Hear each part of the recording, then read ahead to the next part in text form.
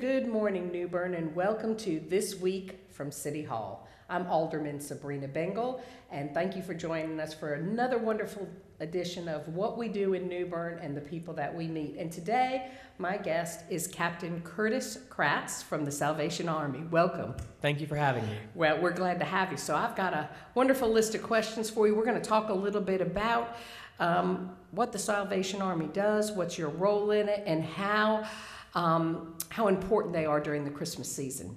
So tell us a little bit, your title is Captain of the Salvation Army. Can you tell us about what you do and what it means to be a captain? Sure. It's an honor, obviously, to be representing the Salvation Army. Obviously it has a lot of roles. One of our main functions is both my wife and I are ordained ministers, and we preach every Sunday at 802 North Craven Street, right down. You go straight down Queen right over here, and we do that every Sunday.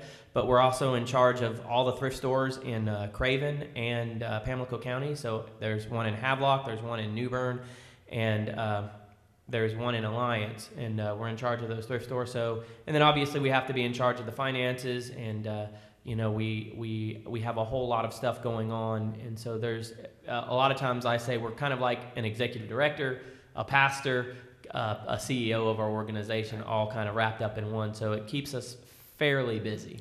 And can you tell me, what led you to this journey?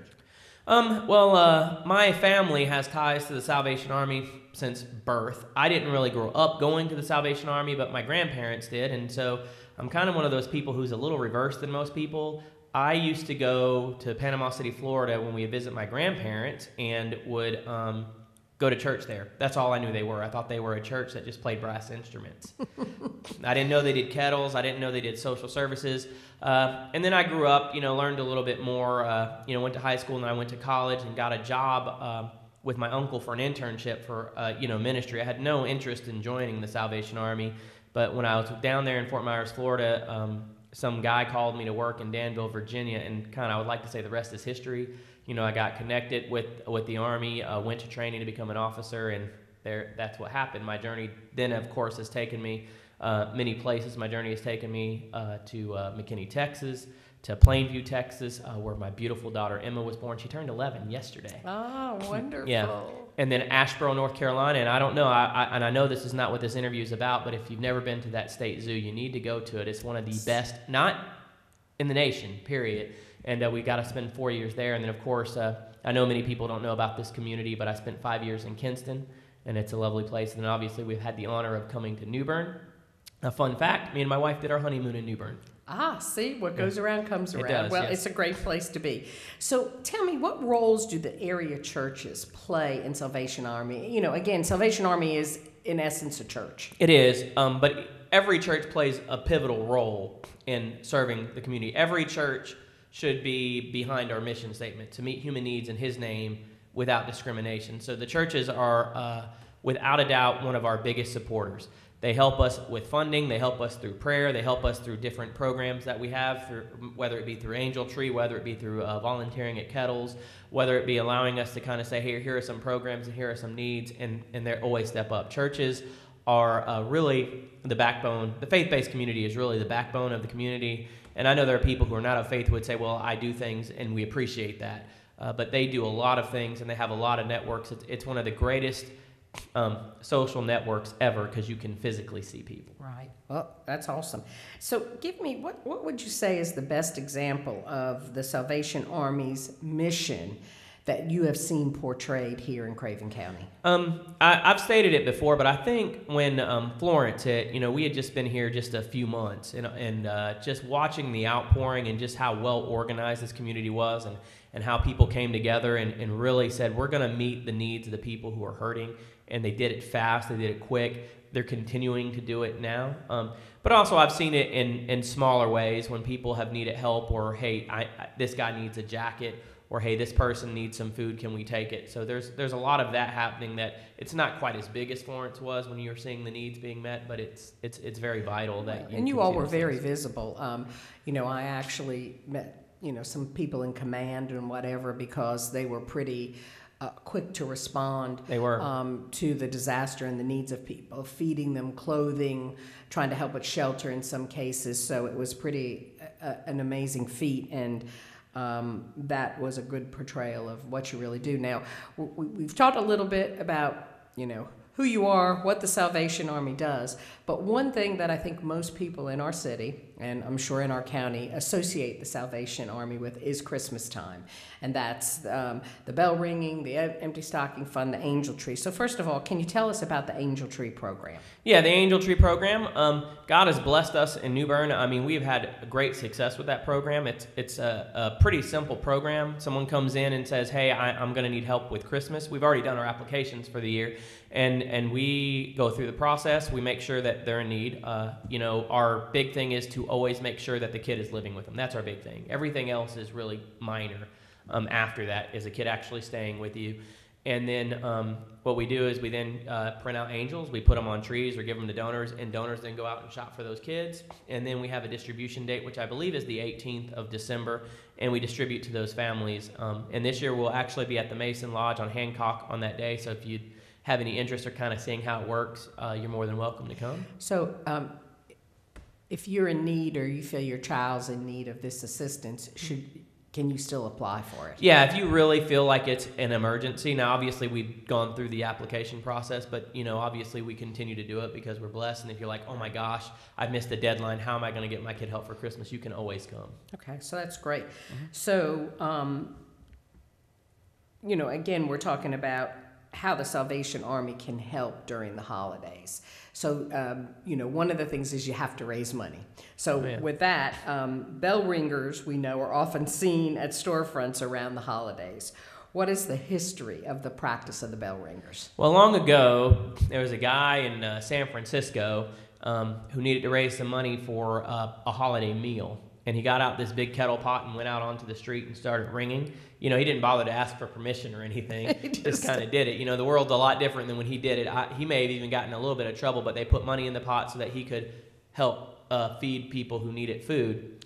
And so obviously it's transformed over the years. In a lot of places, we have to pay bell ringers in order to be able to raise the money. You're right. You need to have money. It's what has to happen. In order for us to help somebody, we have to have either the gift in kind or the money to pay for those things. And so anyways, that's what we've been doing. And in New Bern, we're blessed with all volunteers. We actually have a unique thing we're doing on December 6th with the Three Corners. And obviously you're aware of that. And thank you very much for that. We're glad. What he's talking about, the birthplace of Pepsi, will be having a bell ringer on our corner. And I believe you'll be across the street at the First Baptist Church corner. Well, I can tell you we'll be at the Pepsi. And we'll be at Mitchell's Hardware, and we'll be at Captain Ratty's from 11 to 2. Those three corners. Yeah. Okay. Yeah, we were thinking about Chelsea's, but we're like, Chelsea's, and they're literally across the street from each other. So if you're over at the Chelsea, you can walk across the street and definitely donate in the Pepsi cans. Well, I mean, they're down the street, diagonals, but you may want to talk to them about that because it would be good to have them so that you're really taking care of all the corners, because they're the 300 block, we're the 200 block. Gotcha. But we're happy to have them there.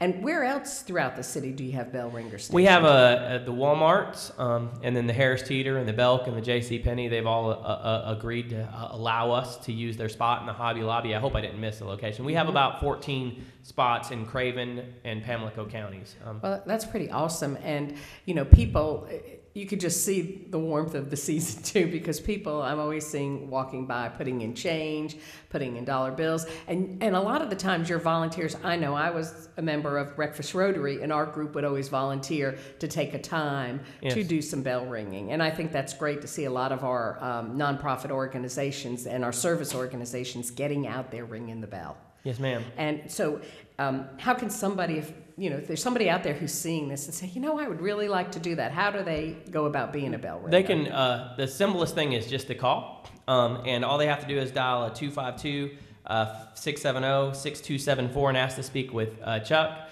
But, obviously there's a lot of phone calls coming to him. If that doesn't work, you can call my office at 252-637-2277, extension 203. We ring Monday through Friday from 10 to 6.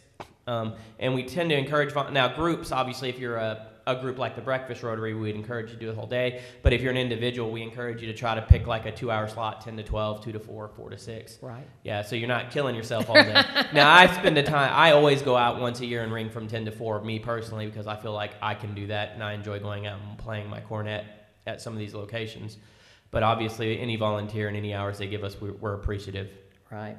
So how does the Salvation help out those in need during the holidays besides, what specifically, we talked about the angel tree. Of course, we talked about ringing the bell so that we can get the money, but what other services do you provide? Well, we provide during rent the and holidays? utilities all year long, and a lot of that money we raise, we tend to utilize to help those people. Up until this year recently, we weren't getting funding from any other sources. So what we raise in kettles and the empty stocking fund, that would help people throughout the year with rent, utilities, sometimes purchasing food help. Now we're blessed, obviously, with people donating non-perishable goods to us, and we get perishable foods from Food Line. But we utilize that money really to help people with lots of needs. And if we feel we can meet the need, we utilize it. Well, that's pretty awesome. So what other ways can the community help you during this season? Well, outside of volunteering, they can give. One of the things that at the kettle sites that we will have at several locations now is a kettle pay thing. So if, you go, oh, I don't have cash. You can swipe on a kettle pay thing with your phone. So you're in the You can new swipe on century. your kettle pay thing with your phone. Now, older phones, it's a little tricky, obviously, and we'll have some instructions, but the kettle pay is going to be a good program.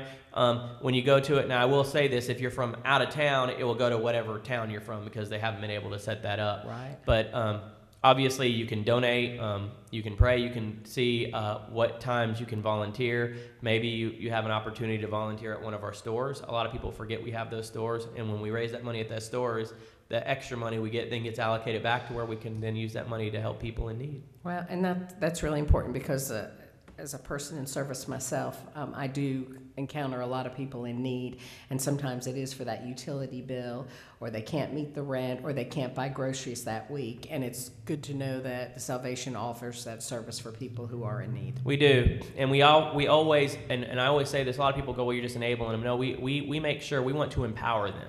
Right. When we want to help them, we want to get them out of that circumstance. We want to make sure that they're growing forward and not just going, well, this is just some thing I need to have this month and I'm going to go to this agency next month, but rather say, how can we get you out of this situation? How can we find you a place to where you can be gainfully employed so you can get this? How can we help you? We deal with situations a lot. Right now we're dealing with a situation where we can't meet the need of a certain bill because it's a very odd situation, but we're like, how can we help you?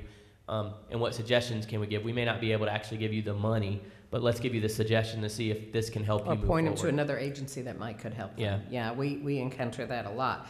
Well, I just want to thank you so much for being with me today, and I just want to remind everybody that this is the season of giving. We're getting ready to celebrate Thanksgiving, and very thankful that we live in a community that is blessed with a lot of volunteers. I talk about the treasures of New Bern, and it's more than money sometimes. It's just the treasure of people giving of themselves and of their financial treasure. So I'm just really fortunate that we live in this great community. We're coming up on the Christmas season. Every time you see those bell ringers, know that you're really helping to take care of the needs of the citizens in Craven County, the Angel Tree Program, all the good things we've talked about today. But if you're in just need of a spiritual home, I'm sure Captain Kratz would love to see you on Sunday morning. What time are your services? Sunday school's at 9:45. Sunday, obviously Sunday school Sunday. 11 o'clock on Sunday for our Holiness meeting, which is the worship meeting. And then on Monday nights, we have youth programs for kindergarten to forever, I guess, at 5:45. And then on Wednesday nights, we have a Bible study at 6 o'clock, and we'd love to have you. And obviously, if you're in any band or you want to play brass instruments, we do have band, and we do 5:30, so there's that as well. That's awesome. Lots of opportunities. Yeah.